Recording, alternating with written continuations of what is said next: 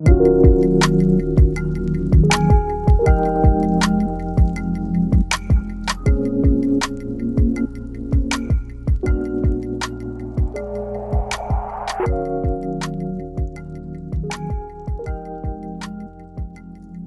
up, you guys, and welcome to my channel. My name is Amanda Marie. Over here I love to discuss all things fragrance, so if you're into fragrance, I would love for you to hit that subscribe button. All right, today I am going to try my hardest. Okay, my hardest. It's gonna be so hard for me to describe this fragrance to you guys, but I am really going to try. Today I'm going to do a 15-minute review on the new fragrance from Bohoboco. It is called Eternal Lily Amber. I need more energy. This fragrance was gifted to me by the team at Bohoboco. Thank you guys so much for sharing this lovely fragrance with me. You guys know, okay, I am into very unique, different fragrances. I've been doing this long enough to say I'm really tired of the cookie cutter fragrances. All the fragrances are starting to kind of smell the same to me. Nothing is really like standing out. Nothing is really saying like, oh my God, this is different, you know. I guess things are kind of getting redundant for me. I feel like brands are just falling into this comfortable type of atmosphere where they're not, and not all brands, just some brands, where they're just kind of like giving us a lot of flankers. You know, granted, the fragrances are not bad, but they're not necessarily different. They're not necessarily throwing down. They're not giving me the oof that I need in my collection. I'm at a point where I love my collection, but I'm starting to go into an era where I want something different. I want something interesting. I want something that catches my attention and is I guess just unique and different. And you guys, Eternal Lily Amber by Bohoboco is that fragrance. If you're somebody that is into smelling different, smelling unique, you know, you don't like smelling like everybody else, you are going to absolutely love this fragrance. Again, I'm going to try my hardest. I'm going to try my hardest to describe this fragrance to you. Go ahead and talk about the packaging. If you've ever ordered any fragrances from Bohoboco, you know it's a whole experience. Like, the fragrance comes to you wrapped up in a pretty box with a pretty bow. You get like a letter from the perfumer. I want to say his name is Mikel or Mikola. I may be pronouncing that wrong. Forgive me if I am, I'm sorry. But you get like a little personal note from him. It's a whole experience, and I'm totally here for it, okay? Like, if I'm gonna be spending a nice little coin on a fragrance, I do want that whole experience of unwrapping and doing all like I want the extras, okay? Cause I'm extra, so give me all the extras. Give me all the bells and the whistles, all right? Make me feel special, damn it. And they totally do with their packaging, and I absolutely love it. The bottles are very aesthetic pleasing to me. I love how you can see the juice, okay? And there's a couple of reasons why I like that. Number one, the main reason I like to see my juice is because I want to see what level I'm at. I want to see if it's time to buy a new bottle or what, how much I've used, all those things, etc. So I love that the bottle is see-through. Another thing that I love about the bottle is that this top is velvety. Like, I don't own any bottles in my collection other than Bohoboco fragrances where you get this beautiful soft velvety top. I think that is classy, unique, different, and that's one of the main things I love about this brand. They have some out there fragrances. Like, he is not afraid to express himself through his fragrance, and you guys know I can go on a whole rant. I think fragrances are a form of art, in my opinion, and I love when an artist can express themselves through fragrance or paintings or photos, and you're just not afraid to like put your work out there and just introduce it to the world. And I just love that about his fragrances. I could tell that the craftsmanship and the time and the experience that he puts in his fragrance, because every time I get a Bohoboco fragrance, it's just something different. It opens up different areas in my mind, and I absolutely love that about this brand. So let's get into the notes real quick. In the opening, you get Sicilian Mandarin, you get Granny Smith Apple. In the mid, you get Lily, Turkish Rose, and Jasmine. In the base, you get Patchouli, Amber, and Madagascar Vanilla. Now, there's not a lot of reviews of this fragrance on Fragrantica, but it is ranked as a loved fragrance, which, yeah, y'all got some good taste out there because I love it too. The main accords are listed as white floral, rose, citrus, amber, vanilla, fruity, patchouli, soft, spicy, floral, and green. Anyway, I already sprayed it. I've just been sniffing it. I just, every time I smell it, I go into a trance. It sends me. It really sends me.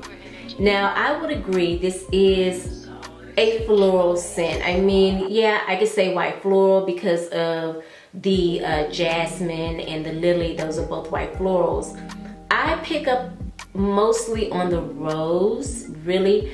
And if I had to choose between the jasmine and the lily, they're probably evened out. I can't necessarily say that I get one more than the other, to be honest with you.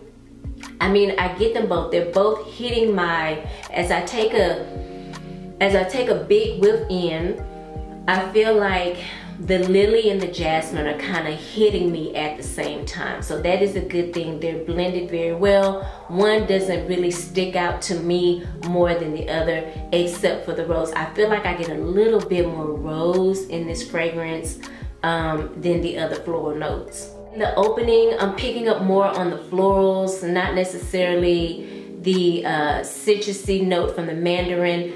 If anything, in the top, I'm getting Granny Smith Apple. And it's kind of almost like that same type of Granny Smith Apple that is in fragrances like Dylan Blue by Dolce & Gabbana. If you have that fragrance and you can kind of remember it, it has that same Granny Smith smell, which is like an apple smell, but kind of like a sour apple smell. It's not a sweet apple smell whatsoever. I'm gonna say this fragrance is not over the top sweet at all. You pick up on some sweet nuances from the Madagascar Vanilla, but that's about it. This is not a sweet perfume. I would say it's more floral, and it is soft spicy, which you probably get from the patchouli. I would agree that this is a green scent. I mean, the juice is green, as you guys can see. It's giving very much green. It's almost giving a little earthy type of feel from the patchouli. I love the patchouli in this fragrance. Now, if you're not a lover of patchouli, I don't really know how you're gonna feel about this one. But I feel like this fragrance is super unique. It's different from anything really that I have in my collection. Unfortunately, I cannot compare this fragrance to anything that I have in my collection whatsoever. It's just a standalone fragrance. It stands on its own. It's unique. Again, I'm gonna be using that word a lot. Unique, different, mysterious, super sexy. This is a sexy fragrance. I feel like the person that wears this fragrance is uber confident. Like, you don't really let anything bother you. You know what I'm saying? Very well put together. You're not afraid to express yourself through certain things, like your clothes, your music, you know, maybe the type of car you drive, maybe your hairstyle and things like that. This is the vibe that this fragrance is giving me. It's definitely not a cookie cutter scent. It is not like the regular fragrances that we are so used to. I feel like we're kind of almost getting brainwashed with fragrances to where we're not training our nose to smell something different. This is that something different for sure. I feel like You could possibly layer this with maybe something a little bit sweeter. If you're the type of person, you have a tendency to lean more towards sweeter fragrances, then you definitely could layer with something sweet. Whatever you layer it with, it should definitely complement this scent though, because I feel like this scent is, again, a standalone fragrance. It's a fragrance all on its own. It really doesn't need much help, but I know you guys are into layering and things like that. So yeah, again, I would say if you want to layer, go ahead and knock yourself out. I have worn this fragrance several times. I've had the fragrance now probably about a good, maybe going on 3 months now, and I have worn this fragrance several times. This fragrance is non-offensive. I can wear it anywhere. I can wear it to work. I can wear it in the daytime, to brunch, to a baby shower, to a wedding. I can wear it to the movies. I can wear it on a date night. I can wear it, you name it, I can wear it, okay? It's gonna go perfect in the spring. It's gonna go perfect in the summer. It's gonna go perfect in the fall and the winter because of the patchouli. Floral notes make it very wearable spring and summer. The patchouli and the amber make it very wearable in fall and winter. This is a well-rounded, unique fragrance. Again, on a scale of 1 to 10, I give this fragrance a 10 for uniqueness, stepping outside of the box. That is where I'm at in 2023 when it comes to fragrances. I don't want to continue to give you guys the same old song and dance. I don't want to give you the same soup warmed up. I want to give you something different. Only if you are bold enough to try it.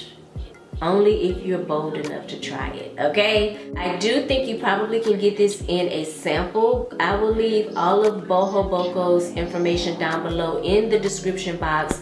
They do offer discovery sets. Try those. I urge you to purchase a discovery set from them, and I'm pretty sure it's affordable. I don't know the pricing on it, but it could be like around $75 or something like that. It's super affordable. It's not expensive at all to get a discovery set. I would definitely urge you to do so, especially if you're the type of person where you want to try before you buy.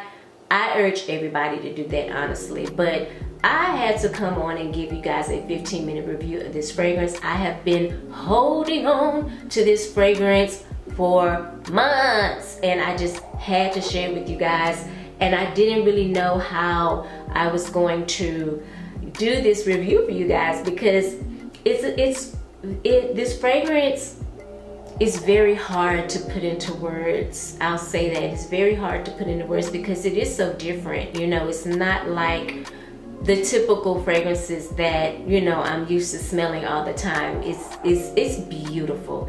It's beautiful. It is a Picasso. It is definitely a piece of art that I love, and I'm happy to have it in my collection. Again, thank you, Bohoboco, for sending me this fragrance. I have a few Bohoboco fragrances now. This Eternal Lily is creeping up to #1, but right now my #1 favorite is gonna be Sea Salt Caramel, because it's a little bit sweeter, and I do have a tendency to grab for that one a little bit more. But Eternal Lily Amber is right up there. It's also up there with Wet Cherry Liquor. You guys know I always talk about Wet Cherry Liquor. And there's another fragrance that was recently released that I want to talk to you guys about in a different video. But this one was released at the end of 2022, so it's fairly new. If you have tried Eternal Lily Amber, please comment down below in the comment section. Let me know what you think about it. I am curious to get your views on it because I haven't heard too many people talk about it, to be honest with you. And I'm curious to get other people's opinion about the fragrance. If you are someone that is into fragrances, I would love for you to hit that subscribe button. Turn on your notification bells, honey. That way you don't miss out on any videos that I upload. Thank you guys so much for watching the video. I hope you enjoyed it. Hit that thumbs up button on your way out if you did, okay? I hope you guys are having a good day, and I hope you are smelling good doing it. I will see you in the next video. Mwah. Bye.